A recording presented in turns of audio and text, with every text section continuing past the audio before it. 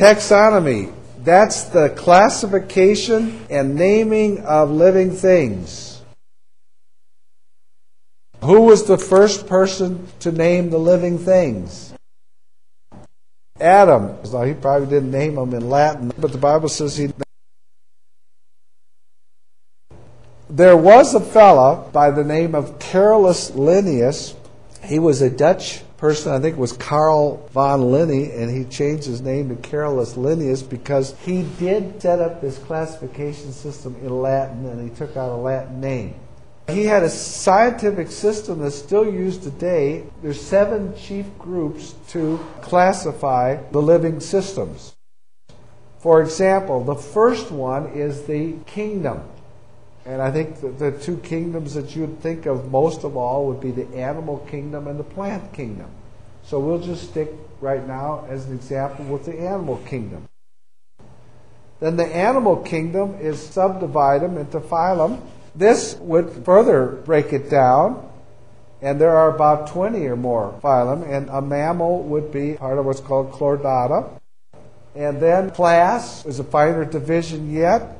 Class members have more in common than do members of a phylum. For example, mammals, reptiles, birds, all are Chordata.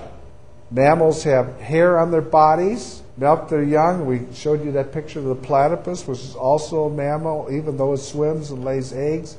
Reptiles, on the other hand, are a different class. They have scales on their bodies. Birds have feathers, so that would be a finer breakdown. Then there is the order. Carnivora, for example, these eat flesh, while insectivora would be those that eat insects. Then narrowing it down even further yet is the family. For example, this family, the Felidae, consist of like wolves and cats. They usually have long snouts, bush tails. On the other hand, Felidae, which have short snouts and short hair. And then there's the genus, which is further yet. Genus consists of very similar groups, but members of different groups usually cannot breed with one another. Like, for example, coyotes and timber wolves are in the same genus, the canis thing. And then there's the species, and this is the interbreeding. This is what can breed one with another. This is the 7 groups in the scientific system of classification. Let's give an example. The cat family, that's the Felidae. Include in that family tigers, lions, leopards, mountain lions, or called puma or cougars. There is a 2-part nomenclature system. Most animals then would be named by 2 parts: the genus, which is the group, and the species, which is the kind. These are the last 2 parts of the 7 classification. The same animal can have different common names. For example, the puma might be called one place, the cougar another place. In California, they call them a mountain lion. But they're the same animal, the same scientific name, Felis concolor, Felis being the genus and concolor being the species.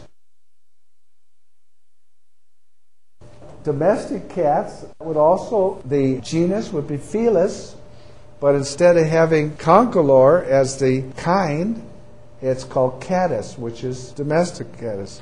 And these here would be all interbreeding, no matter whether a Persian cat or some other Russian cat or something else. How does the ability to classify plants and animals confirm the Genesis account? One of Carolus Linnaeus' objectives in systematizing the tremendous variety of living creatures was he wanted to equate what was known as the species to the biblical kind of Genesis. He believed in what was called the fixity of species. In other words, one species couldn't change to another, which is what we believe. Couldn't evolve into one another.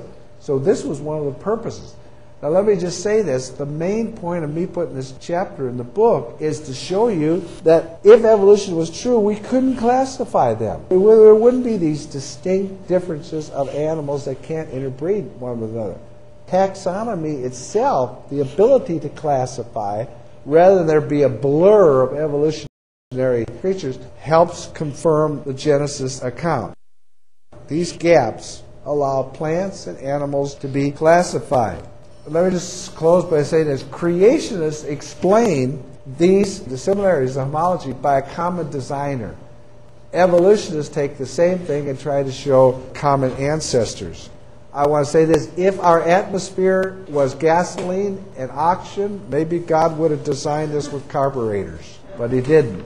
And the reason why we have lungs and apes have lungs is because it's a good design for our atmosphere, which he designed.